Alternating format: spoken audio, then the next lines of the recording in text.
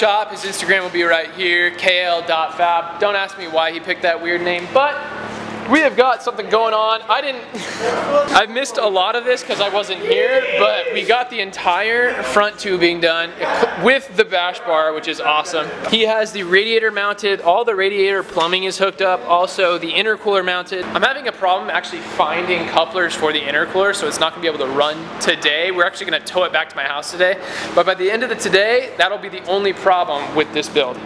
Everything is good. It looks like I should be able to be getting aligned. Right now the alignment is horrible, if you can see that. And I don't even know if the wheel's straight or not, but this also looks really weird because I have no front bumper, but this one piece is right there. Kyle right now is getting the headlight covers mounted. He's gonna get that other side. I am wiring up the headlights.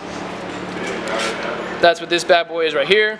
Awesome though, because this stuff is super solid on there because there's actually a bar behind here as well as the bar down here for the mounting points. In my eyes, this looks like kind of simple. It looks like, okay, you run a tube from here, you run a tube from here, you make it come out to the bash bar, and you run a tube underneath, and then a tube right there. But it's like so much more work. All this was actually a lot more work than what it looks like. It looks freaking awesome. We're all saying it kind of, well, we'll see when everything's on the car, the fenders, all the headlights and everything, but it almost looks like an S2000 now, by the way, like the front, it's more aggressive, it's not like bubbly and stuff, but this is what it's looking like right now. We're just mounting everything back up. The horn is right here, just miscellaneous things. We're throwing the, what's this called? The coolant overflow tank right here. Kind of doesn't have a spot as of right now, and it's also broken, so I think we're gonna do something else with that. So we are going with a bigger intercooler as well. The cold side used to have 2.5-inch piping, and the warm side used to have 2-inch piping. We're going 2.5 all around, and that also makes it hard because we need different aluminum piping along with different different couplers as well. So that's what we're waiting on, and that's the only reason it can't be driven right now, because I need an intercooler to drive. Obviously I have no housing for the turn signals or the side markers or anything anymore, so I'm just kind of throwing the turn signals. I'm mounting it right here so it can't really dingle far, and I'm gonna get something to keep it there. And also on this side, I'm using like the coolant overflow line and smushing it down in here. And I am trying to keep it here. I'm gonna do something where it like loops over here just to smash it in or something like that. But I think it's gonna look good right here. Not look good, but it's gonna be a good place for it. Not necessarily sure what I'm gonna do with the side markers yet. I think it'd be dope if they're just sitting right here, but then again, I don't know what the fender is gonna look like or how far it really comes out in terms of the two front ends, so we're just gonna have to figure that out when we have the fender for this side.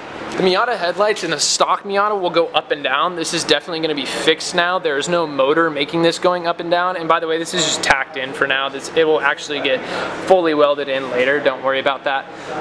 But now this is gonna be in a fixed position compared to the used to be going up and down, and I kind of like that. It's different, it's not seen all the time, and it's cool. Put this in here, like this. Cut this. You should be happy, you really don't have that much room.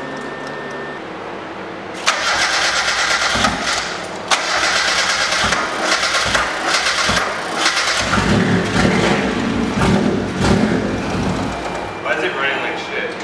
Shut up. Seriously. It's gotta be fun.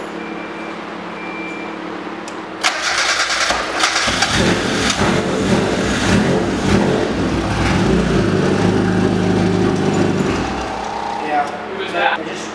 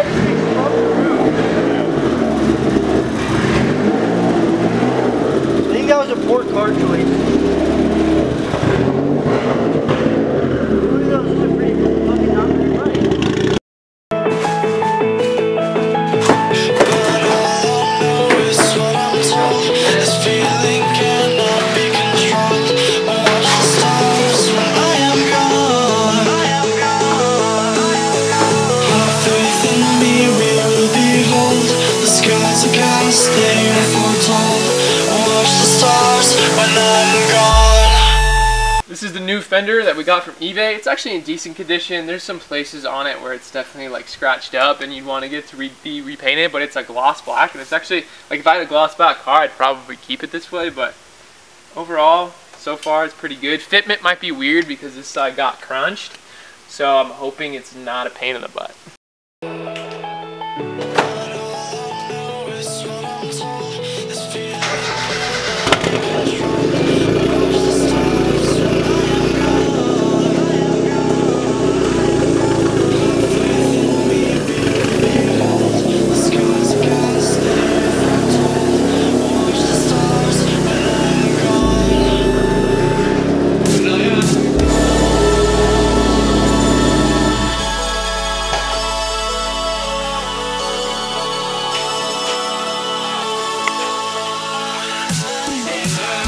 So, we're back home, car drives, still a few minor things to work out, but for the most part, everything is solid. Today is Saturday. We got this up and running Thursday, and I broke this car Thursday of last week. And I broke this car Thursday of last week, and I kept on saying to everyone around me, give me a week, this will be back up and running. And it is.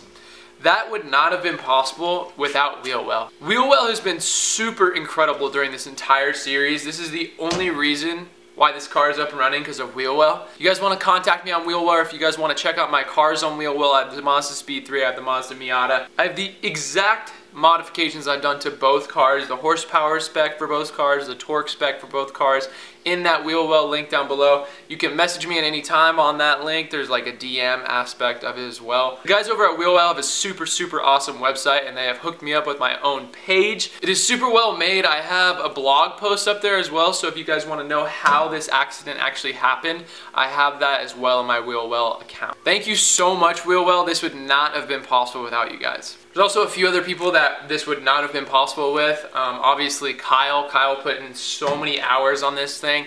It looks simple, like I've said before, it looks more simple than it is, but all the geometry that goes into it and where to make the bends and all of that craziness, and actually bending my frame back in place. Thank you so much, Kyle. His Instagram I'll post down below as well. These headlights right here are from Oxbeam. They were nice enough to sponsor them. They are incredible. I like them better than my old headlights, and they were also from Oxbeam, but they were for a Jeep. So they sit a little high, so they didn't get as much as the road as I wanted. But these are adjustable, like adjustable a lot. I can put them straight up, I can put them straight down. There's a really cool, and I love this setup that Kyle made, how it's just sitting exactly here right now. There's no up and down. It's super different. All of this is like super different. Now I feel like I have a very custom Miata that you will never see on the road somewhere else, which is cool. I mean, there's definitely two front-end Miatas out there, but this one just feels more like me now. It's just awesome. We have the hood latches now because obviously we don't have a frame up here to have this hood latch for right here. So we have two arrow catchers, I believe they're called. They're the locking ones, which is good because I need it locked because I don't have a front bumper. So people are just gonna come up here and try to steal stuff. There's still a lot more that needs to be done. I still do need to get different size piping for the hot side of the intercooler. I have a 2-inch piping right now.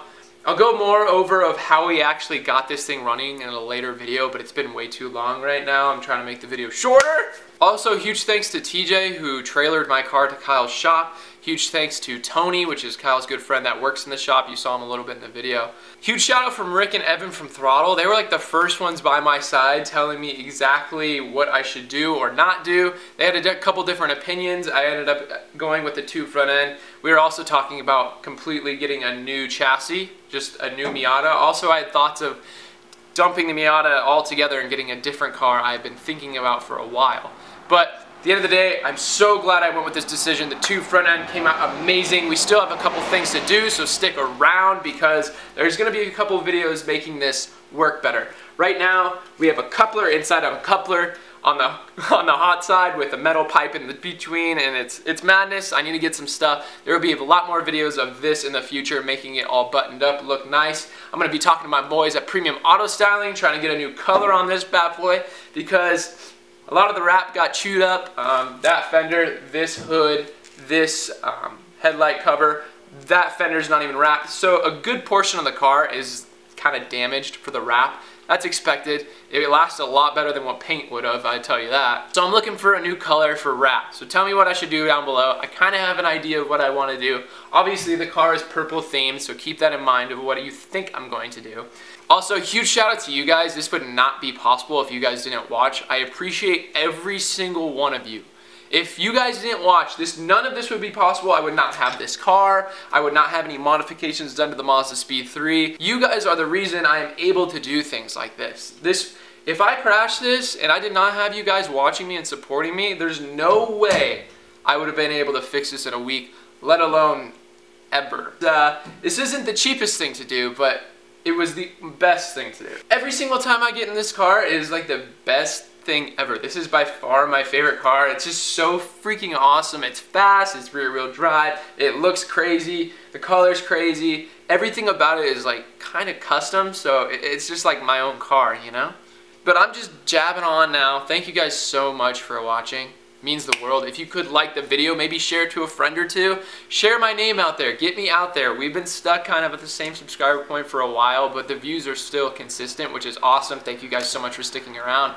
Like the video if you liked the video. If you didn't like the video, like the video. Comment whatever you want to comment. And bye, boys.